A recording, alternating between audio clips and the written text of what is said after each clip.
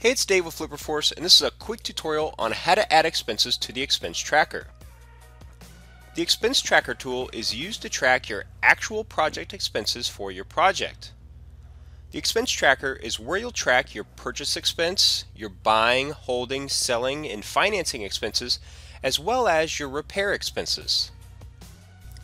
Let's start by adding an expense to the expense tracker, and then we'll discuss the different ways you can categorize and organize your expenses. To add an expense, click the green Add Item button in the upper right-hand corner. Once you click the green Add button, a pop-up window will open to add an expense item. The first item is the date, which is generally going to be today's date, but it can also either be the date that the expense was invoiced or the date that the expense was deposited.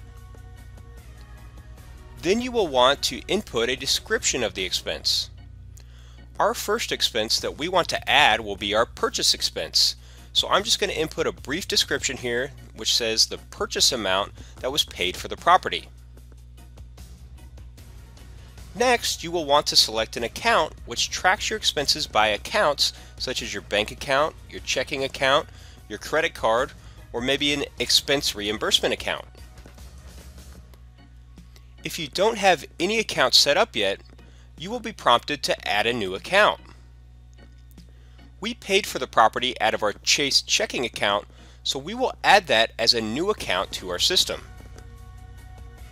One thing to note is that accounts are stored universally, so our Chase checking account will be available for all other future projects in the system as well. Next, we need to select the vendor that was paid. The vendor is going to be the contractor or supplier or individual that was paid for the goods or services. We bought this property as a foreclosure from Wells Fargo, so I'm going to add Wells Fargo as a vendor to the system.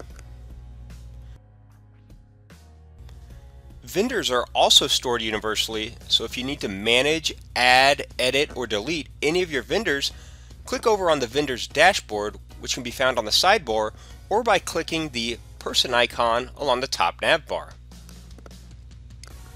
Next, you can select a category which is used to categorize your expenses as purchase expenses, buying, holding, selling, or financing expenses, or as repair expenses.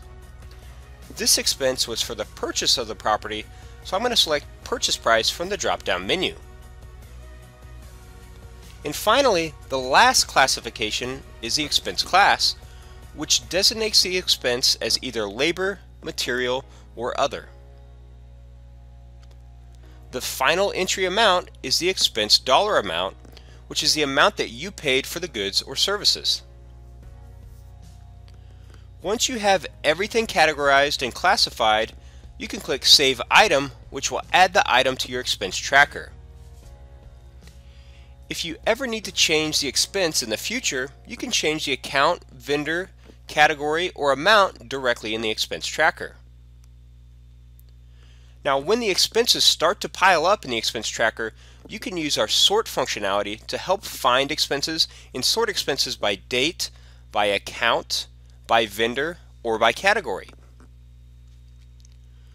Once you get all of your expenses uploaded, these values will feed over to the project budgeter based upon the categories that you've selected. You can then compare your actual amount spent to date with your initial budget and then forecast your project costs. You can also use our expense reports to provide printer-friendly and shareable reports that you can share with your business partners, investors, lenders, and accountants. If you have any additional questions about adding expenses, shoot us a message in chat or send us an email.